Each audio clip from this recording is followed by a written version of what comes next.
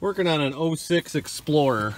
Customer called, got an active security light. They had a working key and then they changed the battery, blah, blah, blah. Now all of a sudden it doesn't start the car anymore.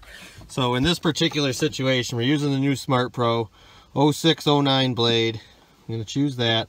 You have to erase the keys. You can't just re-add the so-called working key back into it because it won't work that way. So you have to choose erase keys, and then add that. You could add that key back in as long as it's a good key, and then plus a new one, so you have two keys.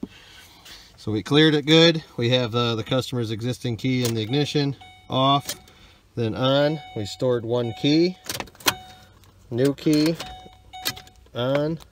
We got two keys, and we got a runner. So make sure when you run into that situation on a lost programming type of key, don't just try to add the existing key back in. Make sure you do an erase and start over with two keys and it'll work for you, as long as that's the issue. Take care.